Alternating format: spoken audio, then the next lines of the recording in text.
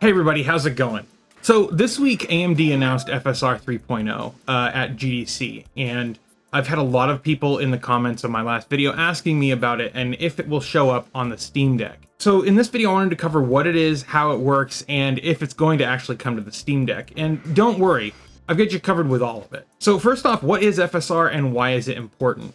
FSR stands for FidelityFX Super Resolution, and it's an open source AMD technology, and it allows games to render at a lower resolution and then have that low resolution image scaled in a way that preserves detail and doesn't look too scaled. Now, this is useful if you have a low-powered GPU, if you have a high-resolution screen, or if you want to reduce lag when it comes to scaling a low-resolution image to your high-res screen. So suffice it to say, there's a lot of reasons you would want to use something like FSR. Now, if you're familiar with DLSS, which is NVIDIA's resolution scaling or image sampling system, it's similar to that. On the Steam Deck, for example, you can use FSR 1.0 as part of the performance toolkit that's available in the quick access menu.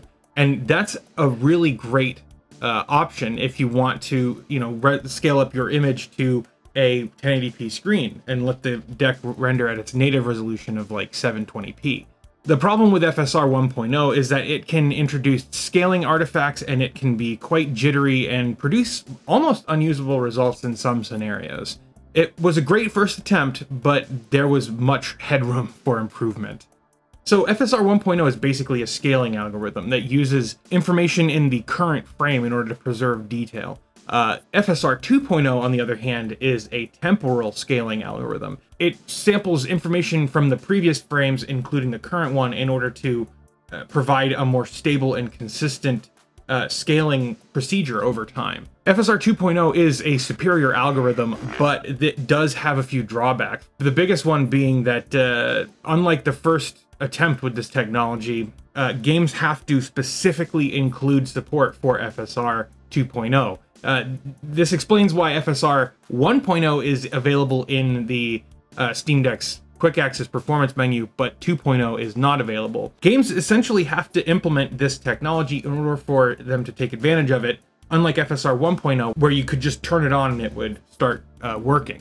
That isn't to say that the deck doesn't support FSR 2.0 though. FSR 2.0 is available on the Steam Deck, but only in games that support it. Deathloop, for example, supports both FSR 1.0 and 2.0 natively, and it does a good job with upscaling using both technologies. So now that we have the background, let's get to FSR 3.0. Now, this week, AMD officially introduced FSR 3.0 to the public at Game Developers Conference. While we don't have all the answers to our questions yet, we do have some key insights, and I thought I would go over them here. First, AMD is hoping for 2 times the performance here over FSR 2.0, and the way they're doing that is interesting. They're introducing interpolated frames into FSR 3.0. Interpolated frames, if you don't know, is where the algorithm basically generates an in-between frame, and it basically guesses what the next frame is going to look like. Now, I'll be interested to see how this actually performs.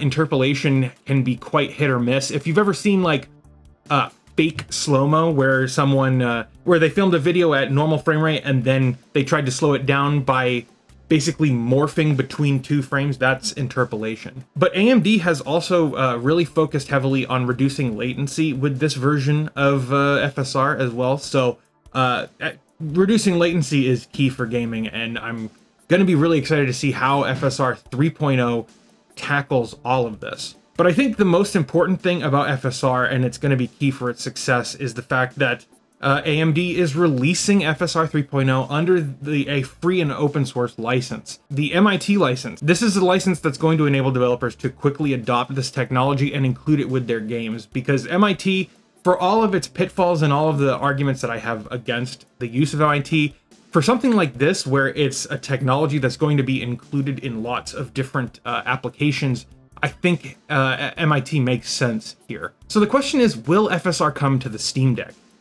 Unequivocally, the answer is yes, FSR will be coming to the Steam Deck, but it's only going to be available on the Steam Deck when games specifically implement it. The performance menu probably won't have support for FSR 3.0, This is going to be up to games to install, but the drivers for SteamOS for the Aerith APU will support FSR 3.0 at some point down the line, and games will be able to take advantage of that. And I'm excited to see that, because FSR 3.0 seems like it could be a game changer on the Steam Deck, allowing games to render at something like, 30 or 40 FPS and be upscaled to 1080p on your television. I think that has some huge potential. Well, those are my thoughts on FSR 3.0. I would love to hear what you think about any of this. Leave me a comment down below and let me know. I love hearing your guys' feedback. Yeah, go ahead and leave me a comment. I'd love to hear from you. If you believe in the work that I'm doing, you can support the show with a monthly contribution over on Patreon. You can use the links below to become a YouTube member or support the show on ViewSync. I think that's going to do it for now, though. Thank you so much for watching. I hope you all have a great day, and I will see you in the next one.